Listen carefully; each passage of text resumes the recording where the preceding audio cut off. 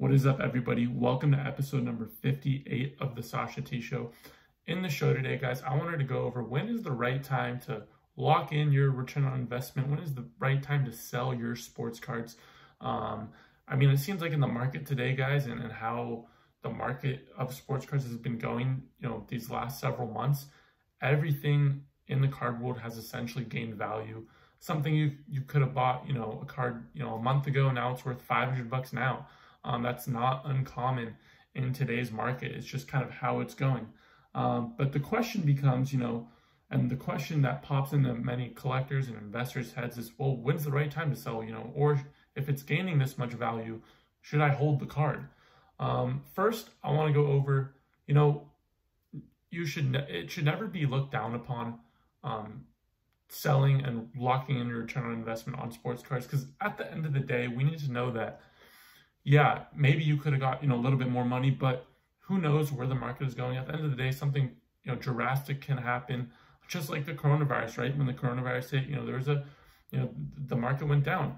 So nobody knows when that sort of stuff does happen. So locking in your return on investment is always the safest option at the end of the day.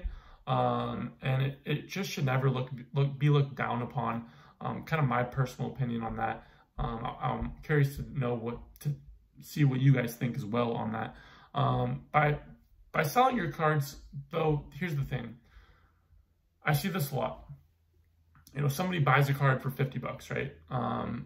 It's worth $150 a month later. They don't sell it.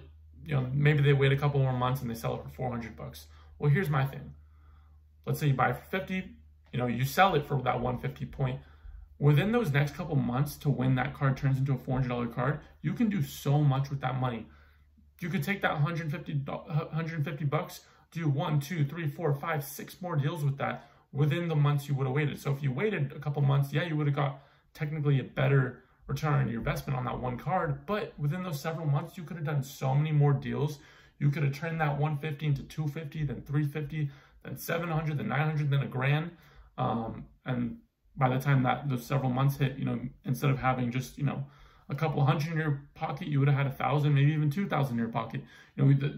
There's so many opportunities in the sports card world. There's so many good buys and deals out there that, although at the end of the day, if you look at it by the book, yeah, holding your card will essentially benefit you. There's so many deals you can do, in my personal opinion, that always buying and selling, that's a good way to bring money in, get money going out, and just seeing your money working for you instead of kind of holding it at one spot.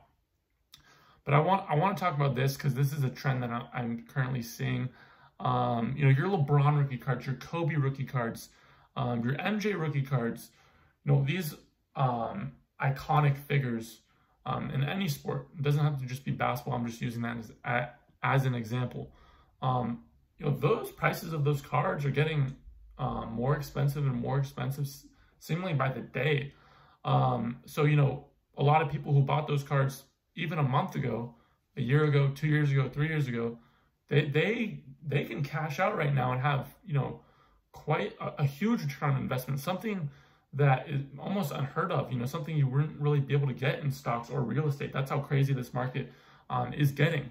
But what we're seeing with that as well is, if you're going to sell that sort of card, that type of card, a card as iconic as those guys, it will become tougher and tougher to reacquire that card. So let's say I have, a Kobe Bryant Topps Chrome 138 rookie PSA 10, not a ton of greening. That card goes for $8,000 right now.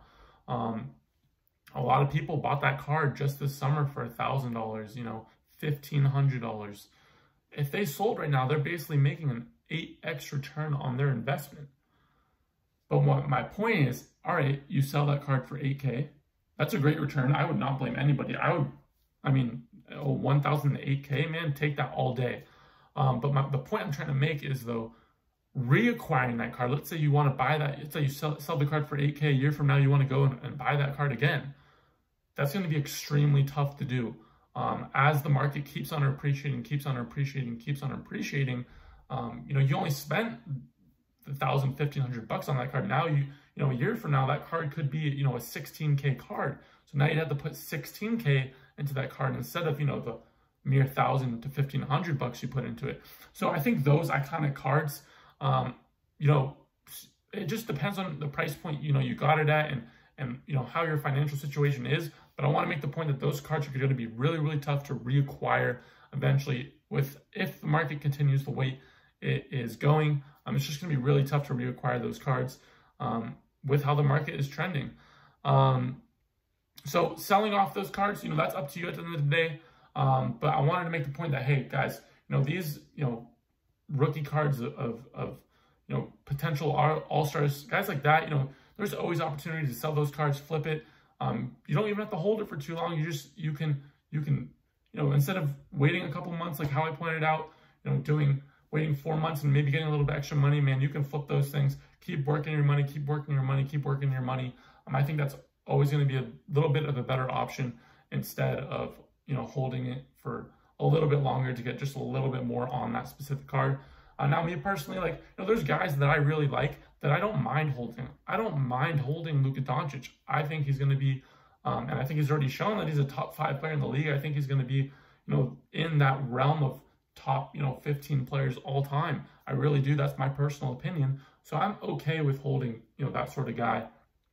But I do buy and sell him, you know, as well. But, you know, there's other guys, you know, for example, D'Angelo Russell, I'm high on, but I like buying and selling him. You know, I'm not always going to hoard him. You know, there's guys that I like to hoard and put away and stash. But there's also, you know, cards that I'm flipping all the time, different types of variations, all that sort of stuff. So I wanted to make that point, you know, with the, you know, top tier players, you know, iconic cards and the ones that you're flipping. I get the question a lot, when should you buy, sell your sports cards? So I kind of wanted to give you guys an idea of what I'm kind of doing, because everything I said, you know, that's kind of the process I go through and what I essentially do. Again, guys, I'm not saying, you know, don't take your return on investment. I always think the smart way to do it is take your return on investment, take the money, put it into the next deal, or take it and move along. You know, again, guys, with the LeBrons, with those Kobes, with those Jordans, with how the market is, I think the Jordan sold for $95K, his Fleer PSA 10 yesterday through auction. I haven't looked into it to see if the person actually paid or whatsoever, but it was a $95K sale. So, you know, somebody selling that card, it's going to be tough to reacquire it if they wanted to do so. Just wanted to make sure everybody was kind of aware on that. But yeah, I appreciate you guys tuning in today. I appreciate you guys listening. If you are watching on Spotify, you've got to smash that like button, subscribe to the channel. It would mean a ton. And if you're listening on Spotify, please follow me on there as well. I'll see you guys next time.